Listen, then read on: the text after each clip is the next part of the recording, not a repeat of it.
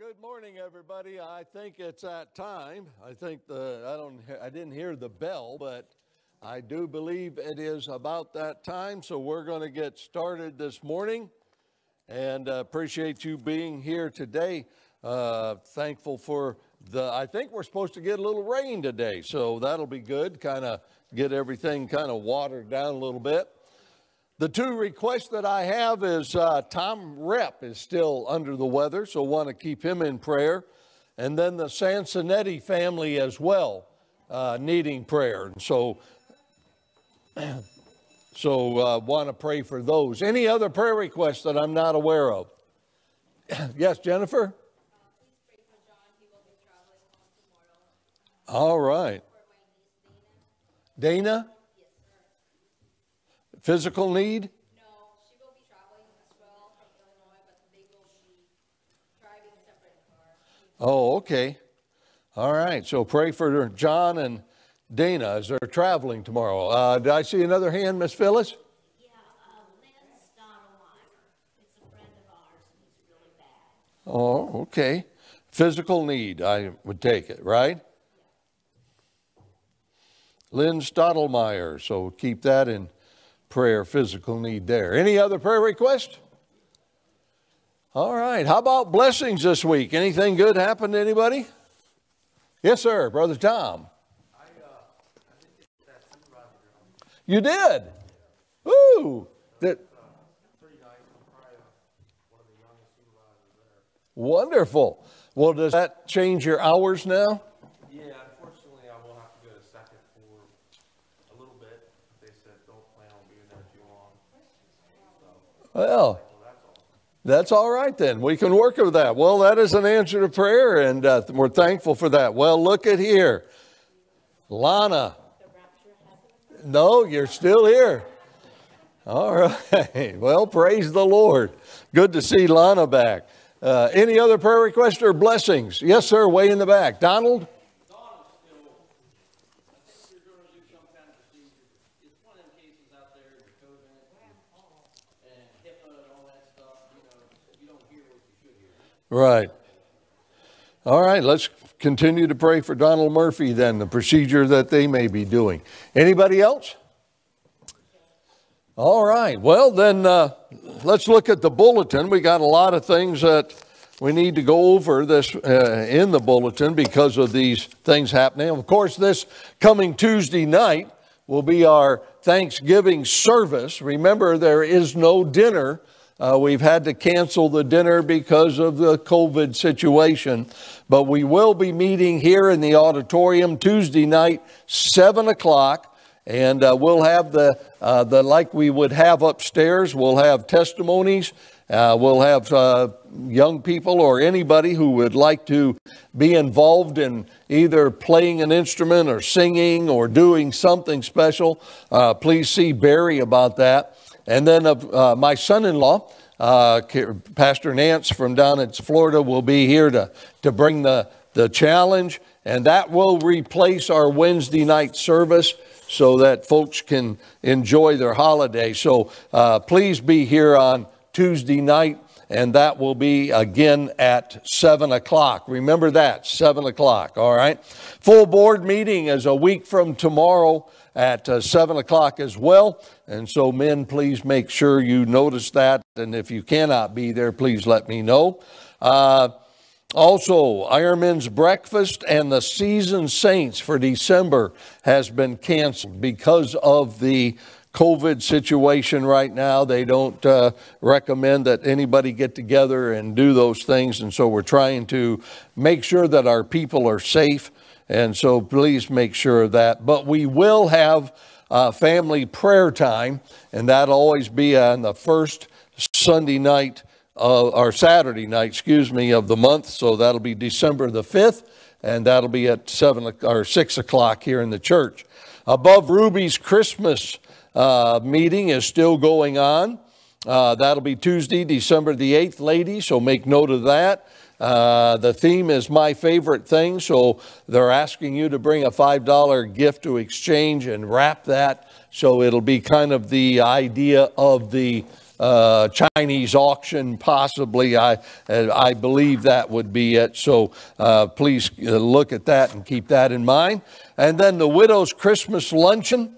We are planning to have that still, because we can still meet at restaurants. They'll have to separate up a little bit. There'll be no more than 6 at a table, but we'll be close. We've already talked with the diner so that we can stay in those guidelines. And so that'll be at the Hagerstown Family Diner out on Dual Highway. That'll be Tuesday, December the 1st. So make note of that if you are affected by that. And then the Children's Christmas Program. This year is because of the gathering. We're trying to give our young people something that'll be at least a little bit memorable. And so it's going to be held at our home. And that'll be on December the 5th, Saturday, December the 5th, from 1 to 3. And so if you have any young person in those areas, just let them know. There will be transportation available, and I guess that would be a meet at the church, and then we'll take a van or something of that nature, all right? So anyway, that's there. Then the Christmas program is going to be held on Sunday, December the 13th on the morning service here. They are working on that. The times of practices are in there in the bulletin. And if you have someone that is involved in that, please make sure that they're able to make it to the practices so that they can prepare. I know we have several folks that are out of town. Lynn and Sharon Munson are preaching out today, so keep them in prayer, if you will. I know they would appreciate the prayers for as Brother Lynn fills in a church. And then the Mersons are down in Florida, and so with family for the holidays, so please keep them in prayer as well. Any other prayer request or blessing that I did not get earlier? All right, good. I guess that covers everything then. And let's go to the Song of Solomon. And does anybody need a lesson outline? All right.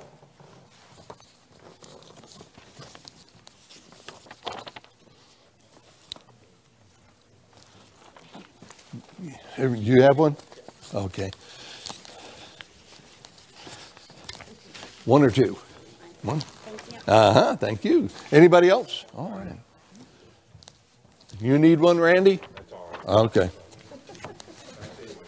You're welcome. All right. Anybody else? We were into this lesson last week, and when we got to the first big point, letter B there, I found that I did not have all of the information. And so I went back and did some studying this past week, and let me give you those last few points. I think we got 1 through 4. Is that right? All right. So number 5. And now remember, here we have the shepherd now has kind of stolen in. One of the commentaries that I read states that this was maybe a dream that the Shulamite was having as she was captive there by Solomon, and of course thinking about her shepherd, wanting to have that relationship again reestablished. One of them suggested that this was a kind of a dream that she was having, and as they were dreaming, the shepherd was making these comments. But whether it was a dream or in reality, let me just say, when we get to heaven, we'll find out for sure. But I think the first 4 that I had there under that were her mystery, her majesty, her magnificence, and her mouth. These are the things that the shepherd, as he was again captivated by her presence, these are the things that he was kind of sharing with her, letting her know that this was his love for him. Number 5, he noticed her modesty. As let's look at that in chapter 4. Chapter 4, and let's see here. Let me, verse number 3, it says, "Thy temples are like a piece of a pomegranate within thy locks." If you look at a pomegranate, it's if you cut one, it is red on the inside. And I think what this signified was he was viewing her and possibly through the veil and the area that would be exposed, possibly because he was talking about her majesty. He had talked about her magnificence, talked about how her mouth looked and the things that there. She possibly could have blushed a little bit, and that of course would have turned her cheeks and things kind of a reddish tint, and so possibly he was noticing that she was very modest in her opinion of herself. She wasn't bold, she wasn't brash, she was very refined, and as he was complimenting her on things that he noticed, it possibly could have embarrassed her a little bit, and so she was just modest. And boy, I'll tell you what, in this day and age, modesty has kind of gone out the window, hasn't it? And I think there's nothing wrong with a lady or a man being modest in what their opinion of themselves or what their actions and attitudes. So he noticed that, and that was one of the points that he wanted to point out that had drawn him, I think, initially, of course, to this Shulamite. Then in the next thing, in verse number 4, we find that he mentions number 6, her might. Notice it says that thy neck is like the tower of David, builded for an armory, whereon there hang 1,000 bucklers, all shields of mighty men.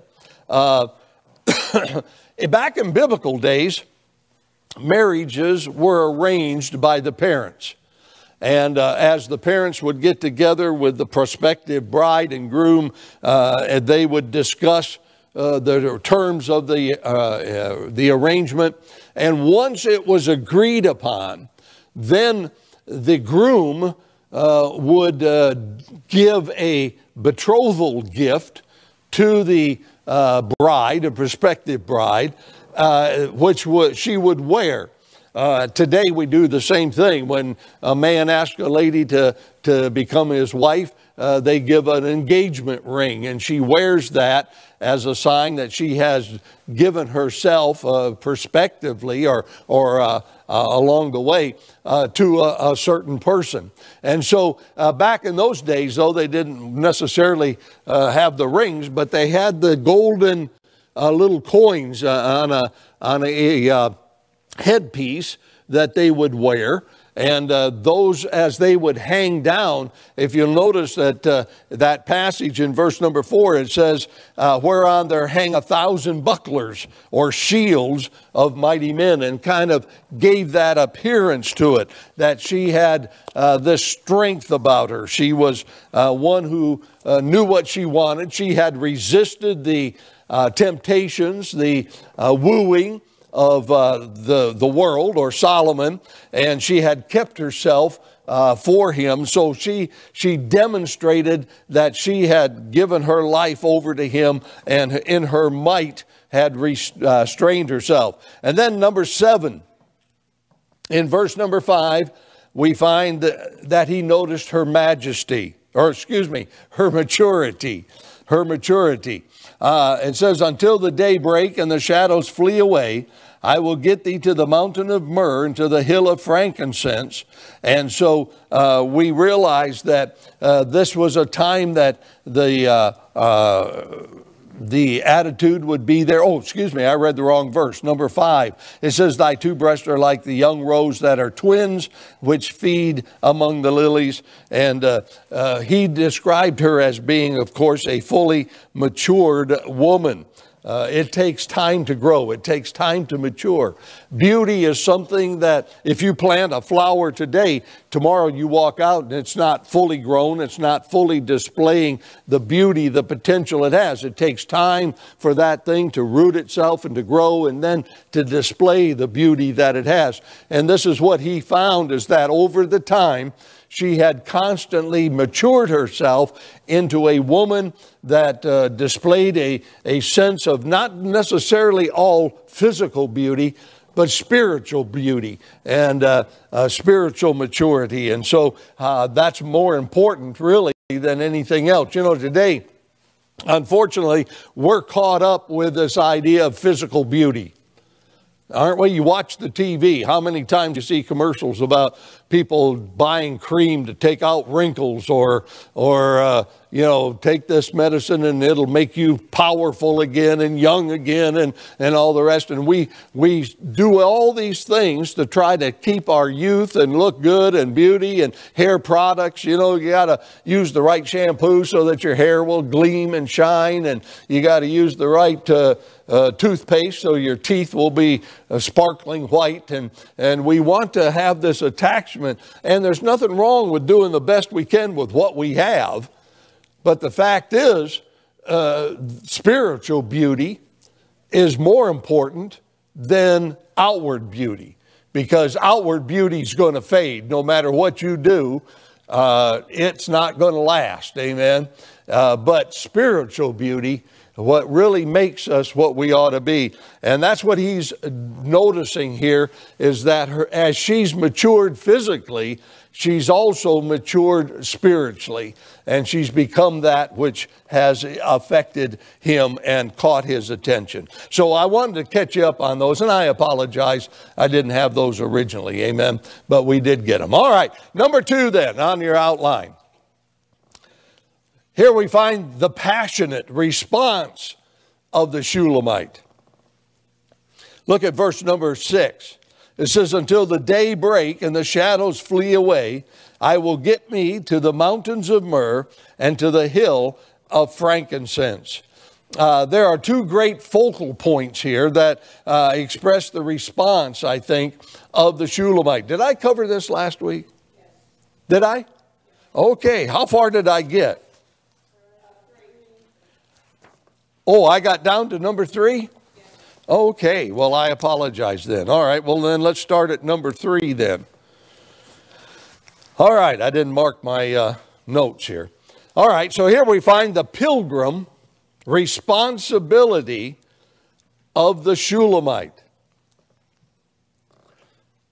In verses 7 through 15. Let's read those together. It says, thou art all fair, my love, there is no spot in thee. Come with me from Lebanon, my spouse. With me from Lebanon, look from the top of Amana, and from the top of Shinar, and Hermon, and from the lion's den, from the mountains of the leopards. Thou hast ravished my heart, my sister, my spouse. Thou hast ravished my heart with one of thine eyes, with the chain of thy neck. How fair is thy love, my sister, my spouse.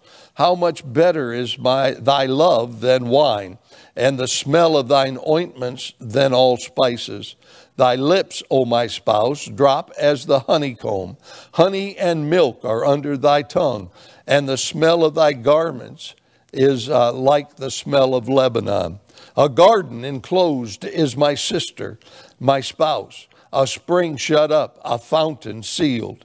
Thy plants are an orchard of pomegranates, with pleasant fruits, camphor and spikenard and saffron, calamus and cinnamon, and all the trees of frankincense, myrrh and aloes, with all the chief spices. A fountain of gardens, a well of living waters, and streams from Lebanon.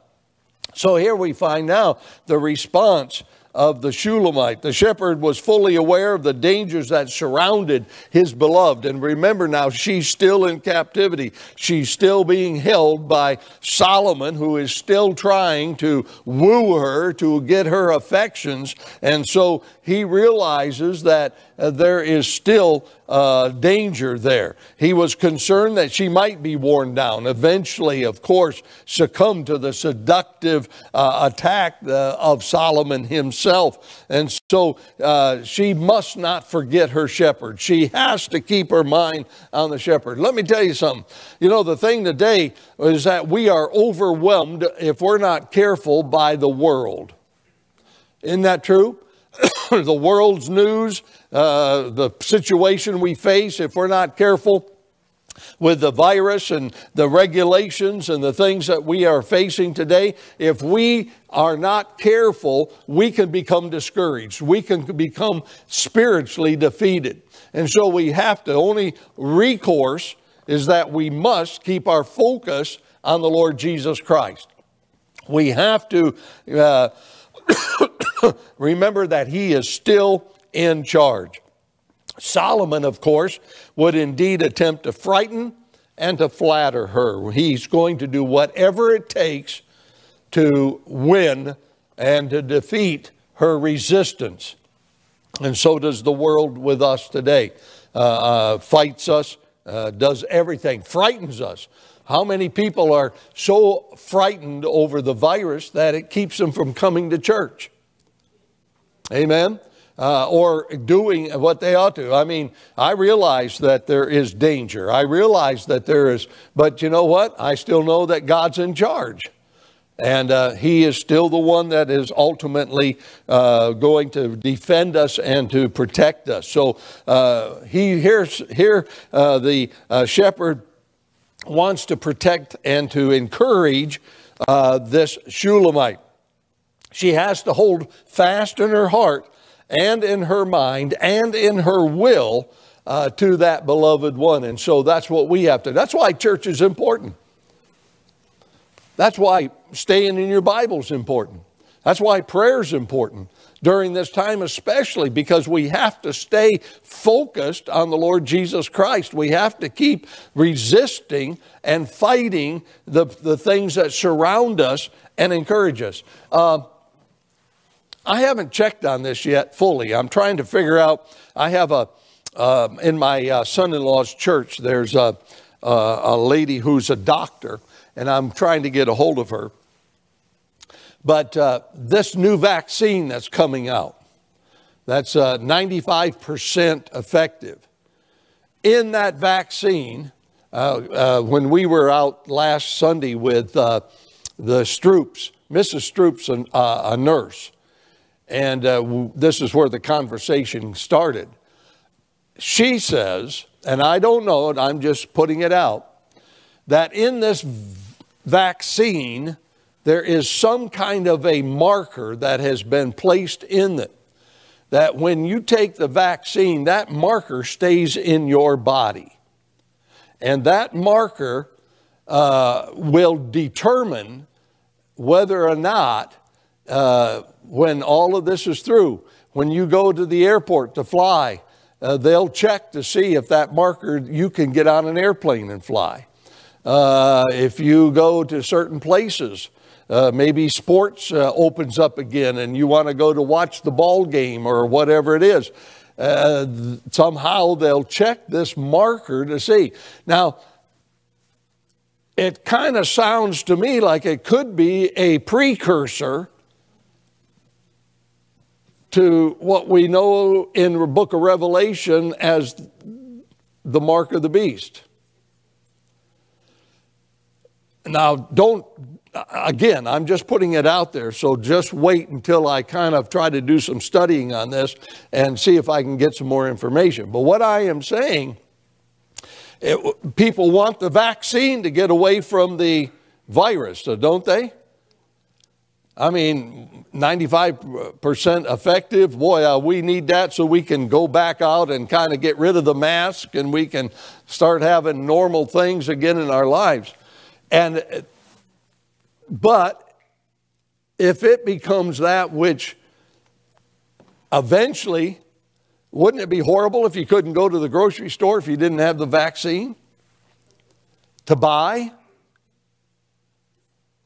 or to sell? Exactly. Yeah, they could have, that could be a marker that would determine if you could go back to work or not.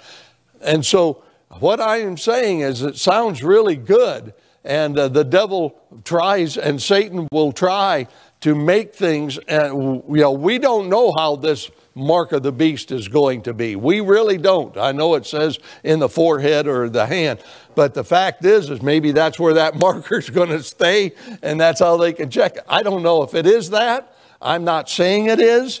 I'm just saying the potential is there when we see that people are going to willingly get the mark of the beast so that they can buy, that they can sell, that they can get back to a normal set of lives.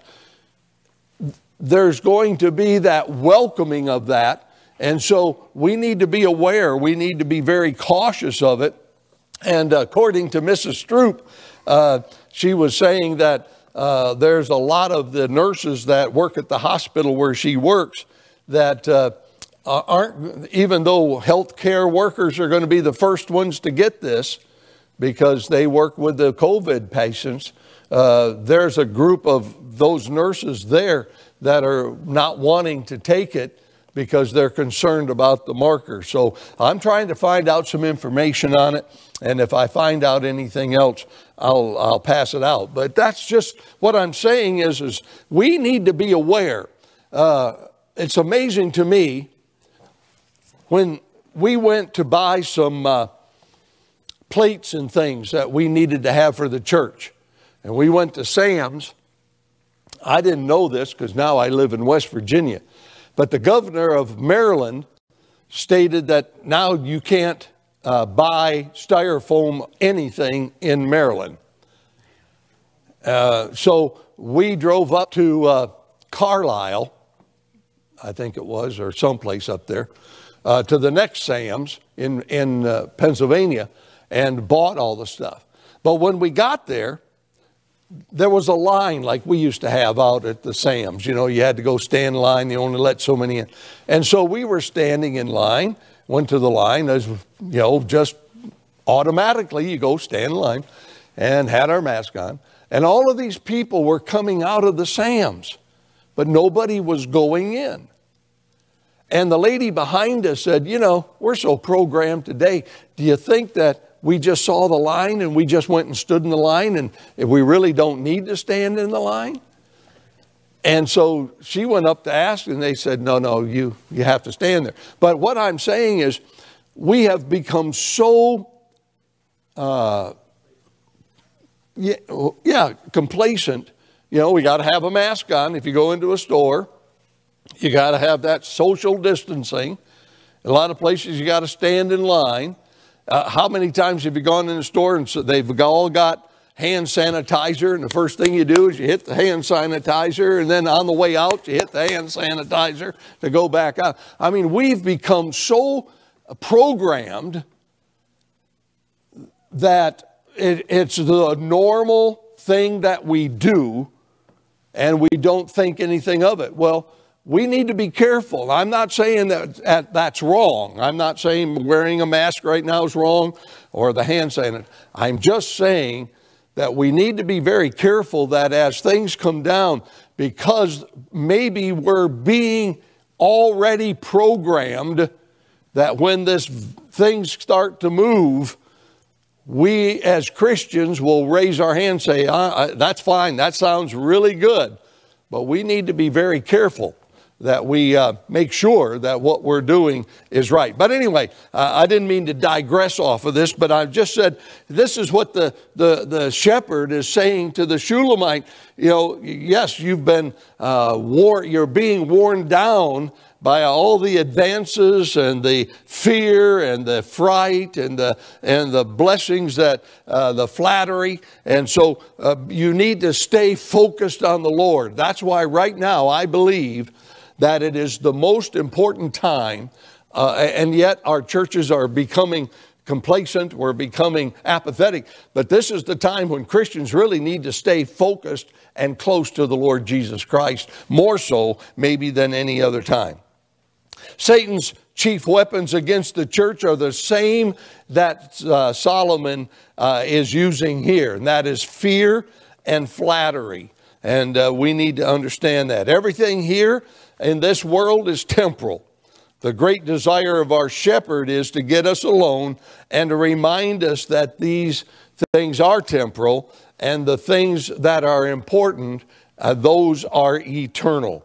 And so in this passage, the shepherd now speaks to the Shulamite about 5 things, and these are the same things that we must allow the shepherd, the Lord Jesus Christ, to remind us of. All right. So letter A, he reminds her of her person. Look at verse number 7. It says, "Thou art all fair, my love. There is no spot in thee." The shepherd looks at his beloved through the eyes of love. And that's what the Lord Jesus Christ looks at us. He only saw the spotless beauty, the spotless perfection of the Lord, or of his love. One characteristic of love is that we only see the good in the one that we love, isn't it? And we often say that love is blind. We don't see the failures of personalities or problems or anything else, because when you're in love and there's no problem. Amen. Well, this is what he is looking at. And I'm glad that when the Lord Jesus Christ, because he loves me so much, he doesn't overlook sin, but he loves me in spite of that. And he cares about me all the way. The truth is that of true love is that we look beyond those faults and only see the good and the beauty of the one that we love. And that's how Christians are to love, certainly, one another. Let me tell you something. We're not perfect people. You look at me and you're going to find areas that you maybe already have that you don't like, that you don't agree with. And I can look out and probably think of things that maybe bother me about certain folk. But you know what? As Christ loves us, that's how we're to love others. And we are to care for them and to encourage them. And certainly we ought to look through those eyes of real love. That's how the Lord loves us and the church that he died for. So he looks at her person. He sees only the good, only the beauty, only the wonderful things that he knows about his Shulamite. Then secondly, letter B, he notices her position. Look at verse number 8. "Come with me from Lebanon, my spouse, with me from Lebanon. Look from the top of Amana and from the top of Shinar and Hermon and the lion's den and from the mountains of the leopard." So he notices her position here. The shepherd realizes, maybe even more than the Shulamite, of the dangerous position that she's in. I think sometimes we get blinded by the world. We realize we are in this world, and therefore we kind of have to we might oppose it, but we'll also have to adapt to it, certain things in our lives. If you want to watch TV, you're going to have to let down some guard and open yourself up to things of the world that are put through the television.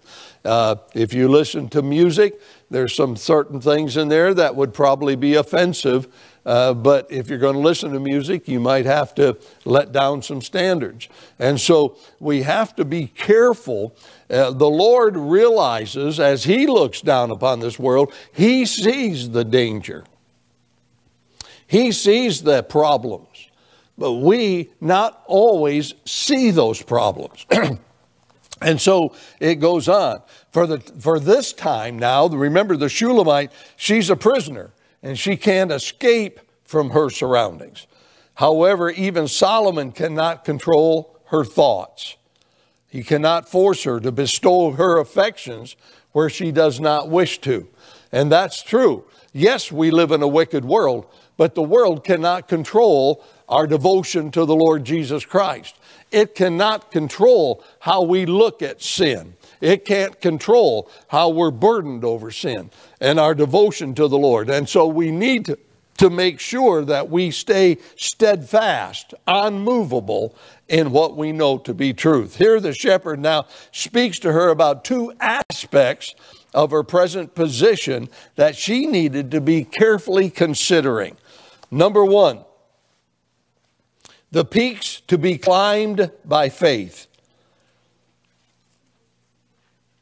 He wanted her to look beyond her present position and by faith plant her feet on higher ground above the cares and the trials of life. Wanted to keep her eyes fixed upon it. The Bible says, looking unto Jesus, the author and the finisher of our faith. We are already seated in the heavenlies, according to the book of Ephesians, seated in the heavenlies. So, what I need to do is to not look so much at this world and look at the things of this world, because let's face it, that some of the things of this world can be attractive, can be pleasing to the flesh. Not necessarily good, but pleasing. And so I need to keep my eyes not fixed upon this, but I need to keep my eyes fixed upon the one thing above all the rest of this. And that's what he's saying to her. Don't look at your situation. Yes, you're captive. Yes, you can't escape. Yes, he's trying to flatter you. Yes, he's put fear. Yes, all these things are going on right now. But don't look at this. Keep your eyes fixed on me. Look above. Look at those heights that you can climb. And that's what we're supposed to do, is look beyond it. This is the same thing that our Lord wants us to do while we're here in this world, in this evil present world, is that by faith to climb to the heights of glory where he resides. And that's what we need. Now, look at the significant names that are mentioned here. First of all, we find that there is this, let me get back to my passage here. Look at it says Lebanon. That means whiteness. Lebanon, the name of it means whiteness.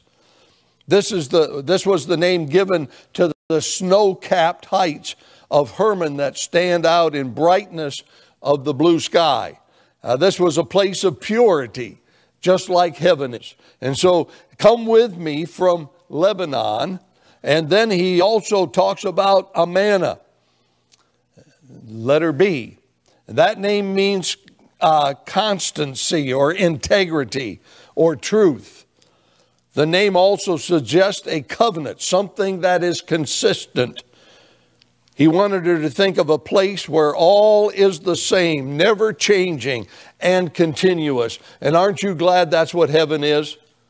There is no variableness. There's no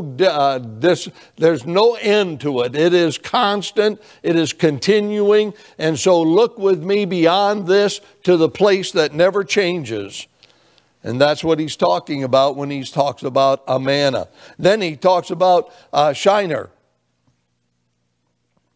And that is to bear the lamp, is what that means. This was the Amorite name for Mount Hermon.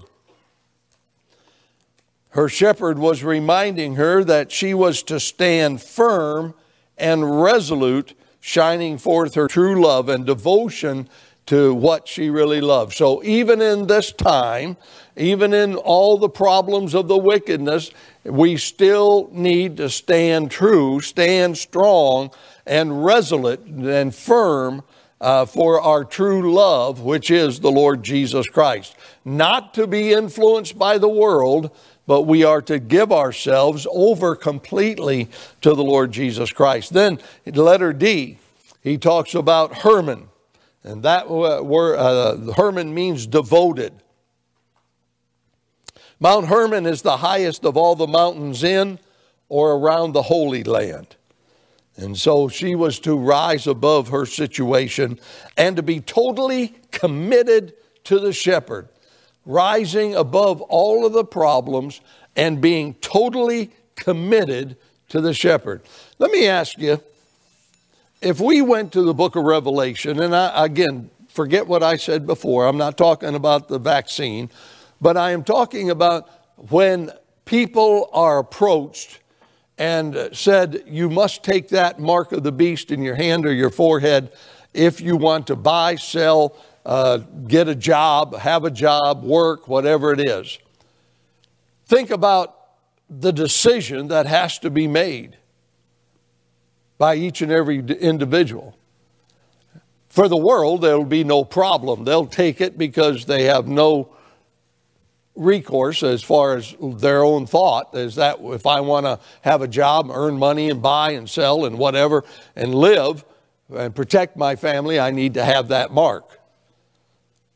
But for the Christian, there's going to be a real decision that has to be made. Am I going to stay true to the Lord and understand that I need to give myself wholly, solely devoted to Him, and to reject this and then to trust Him to meet my need above and everything else? Or am I going to succumb to the world's pressure? And isn't that what is focused on us all the time? When we are out in this world with the changes and the wickedness and the evil that this world puts out, don't we have to truly always make a decision? Am I going to give in, yield to the world and to the things of the world? Or am I going to stay totally devoted to the Lord Jesus Christ and resist the things that the world is offering? Every day we have that.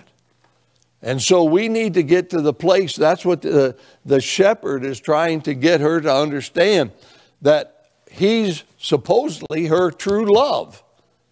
Solomon is the world trying to pull her affections away from him, doing everything he can to capture her heart and all the rest, allegiance.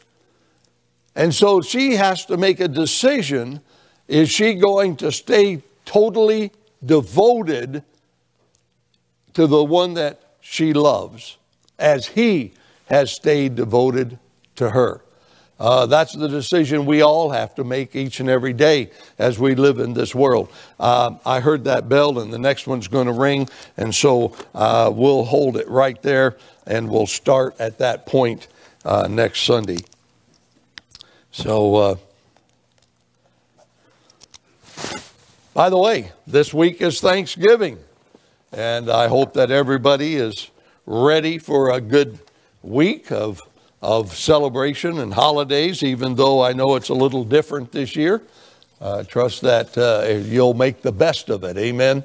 And hope that we'll all have a great day of fellowship. Let's pray. Father, we do thank you today again for your goodness and your grace. And Lord, certainly as that shepherd was concerned about the determination, the steadfastness of the Shulamite and all that she was facing, Lord, I realize you're concerned about us today. Your desire is that we focus not on this world, but on the things that are above it. And Lord, I pray that you would help us to stay faithful, help us to stay true. And Lord, in the days that we live, even as we face the uncertainty of what might lie ahead, Lord, we know that you're still in charge. And so we thank you, we praise you, and we want you to know we love you. And we're thankful that you love us. In Jesus' name we ask it. Amen.